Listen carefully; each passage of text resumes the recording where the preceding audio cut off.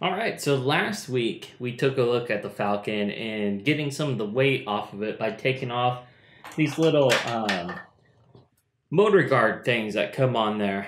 And, we got rid of about 10% of the weight that was on here, given that was without the receiver, the FPV cam, but still roughly 10% is what we lost. Today, we're not going to do a weight loss mod, but what we are going to do is we're going to do, like a height mod, I guess. Because if you'll notice, the Falcon's composed of 3 layers. You have your top carbon plate, your main middle body carbon plate, and then you have your PDB here at the bottom, power distribution board.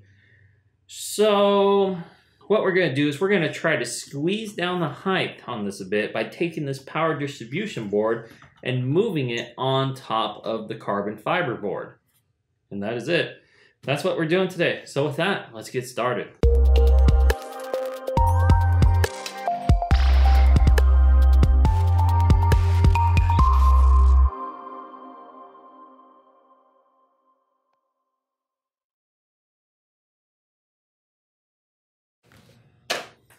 Now, I probably don't have all the tools here that I'm going to need to do this. Hopefully I have most of them. I don't spend more time running around the house than I do actually working on this thing. Because, like most normal people, I have stuff to do as well. So, let's get her started. What we're going to have to do is we're going to have to drop down this PDB and then desolder all the ESCs from it. That way we could replace the PDB above it, and then what we'll do is we'll shorten all of our ESC wires and resolder them then. What we're also going to do is we're also going to drop off some of the unnecessary PDB wires, as well as this landing gear that is not needed. I'm just going to make this easy on myself.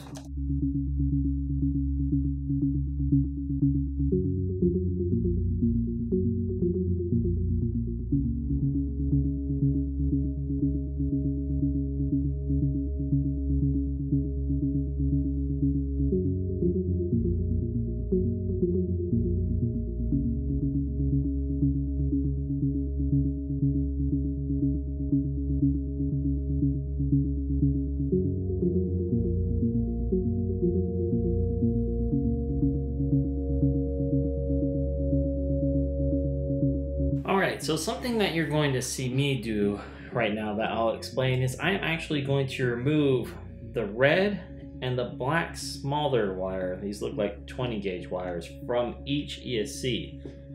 The reason being is some ESCs have BECs, or battery eliminator circuits, built into them. When you see ESC that's labeled as opto, that means it does not. A 5-volt BEC on an ESC is really for a different application than a quadcopter.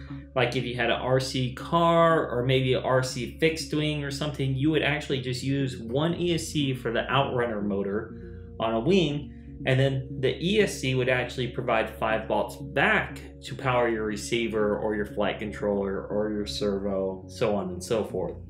With quadcopters, because we always use a PDB or a power distribution board, we don't need our ESCs to have BECs as well. Sorry for all the acronyms. So, it's kind of interesting in that the PDB actually had spots to solder those 5-volt and grounds. I think that was just a design flaw, as well as, I mean, they go somewhere, but I really think it's just a flaw in the design, to be honest. Yeah, but yeah, so these white and blacks, you can actually just take them out and clean up some of your wiring, and then that should help you along. This one's a little bit different, and I don't really know why. It's the same ESC, so yeah, that's curious as well. It looks like they just removed the red on their own on this one, but then left the black. So yeah, I'm going to remove those extra wires and clean up here before really moving on. The white wire is the one you want to save, by the way. That is your signal wire.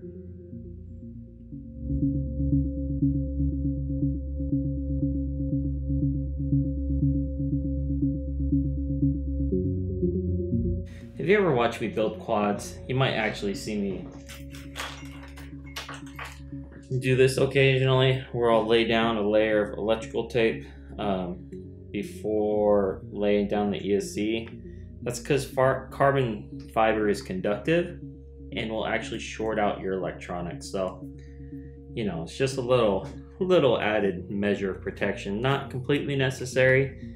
I actually use a adhesive foam tape as well, but you know, some things are much better safe than sorry.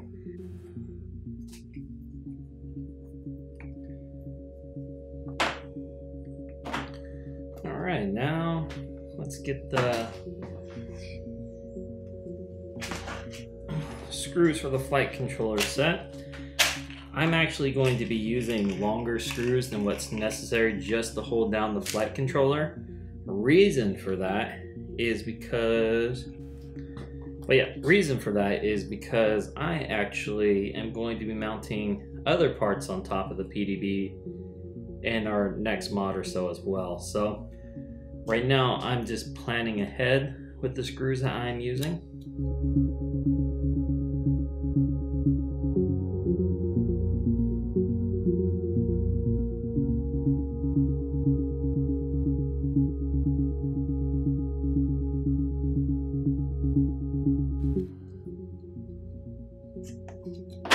Something that I can't preach enough is actually having your electronics insulated from your carbon fiber.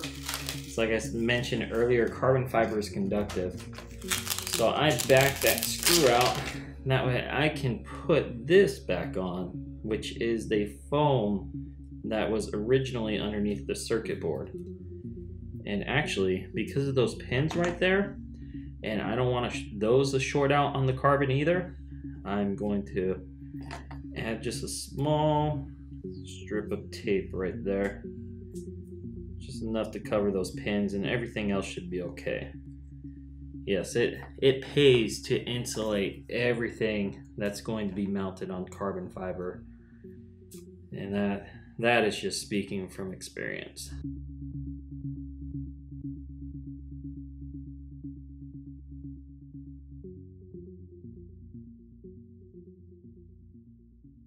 All right, as you're mounting your flight controller, pay attention to what way you face it, because I tend to like the USB port to where I can actually reach it, but then that does mean that I need to go and adjust settings in the flight controller before flying. Otherwise, it thinks it's facing a different direction and doesn't want to fly. These nuts that I'm using right here, they are nylon, they're not metal. A little bit better for electronics because then you're not shorting out anything, and you're actually insulating everything from each other, but they do not react well to being over tightened, so I typically hand tighten them only, and I can actually strip them out with my hands as well. So you know, I like using them for electronics, but I don't like using them for how easy it is to strip them out.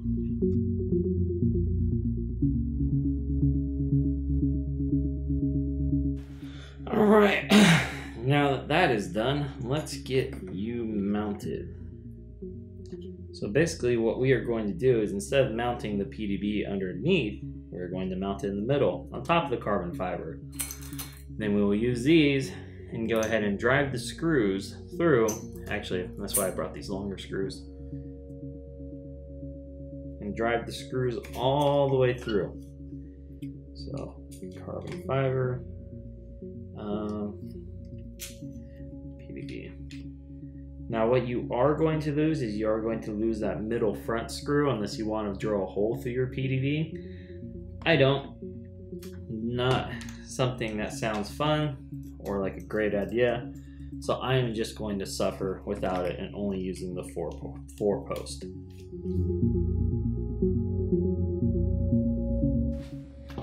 If you need help getting these little inserts out, there's actually a Allen key made for them, and so you can just use that to kind of back them out.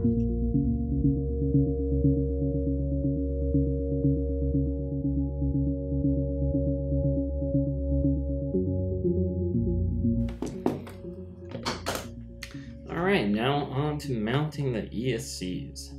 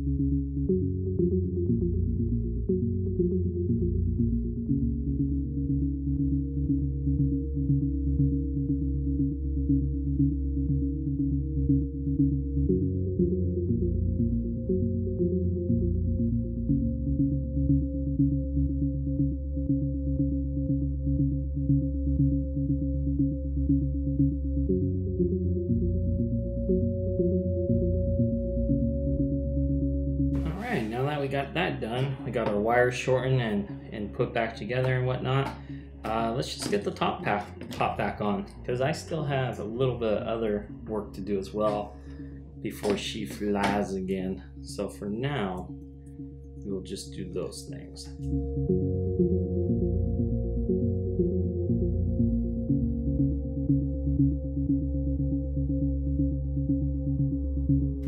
Now, these little foam landing feet, I did get these from Banggood, and I honestly would not have bought them.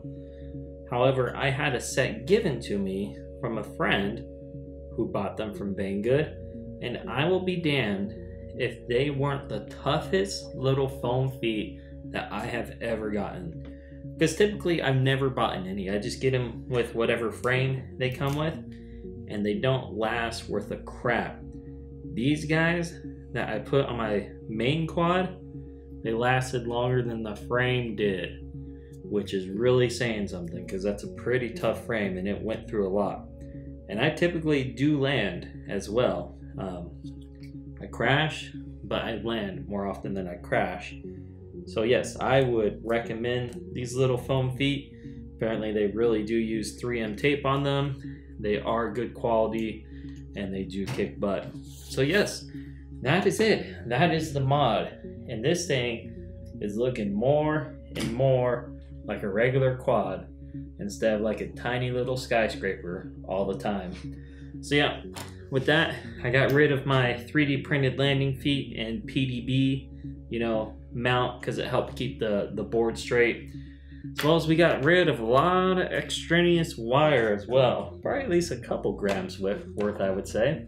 A little bit of hardware too. So let's get a couple quick measurements. All this wire right here equates to 6 grams. Then we did lose some hardware as well. Right now we are sitting at 273 grams. So that means that we lost another 20 grams worth of hardware. So this was originally 325. Removing the motor guards got us a little under 300. This got us even lighter. We are now sitting at 274. Again, that's not without VTX or receiver FPV cam. However, we will figure that out momentarily. So yeah, hope you enjoyed watching. Hope you kind of saw how it was done. What other things were needed? What other things were needed? Oh, maybe some new screws to mount the FC. If you're interested in the kit of the nylon screws that I used, I will put a link to those in the description below. And besides that, thank you for watching. Depending on when this comes out, because I don't believe I'll be able to get it out today, you may already be into the February giveaway. Regardless, look in the description below. There should be a link to whether it's January's giveaway or February's giveaway. Always gotta have something going on. So check it out. Thanks for watching. LaZyPC, you guys have a good day.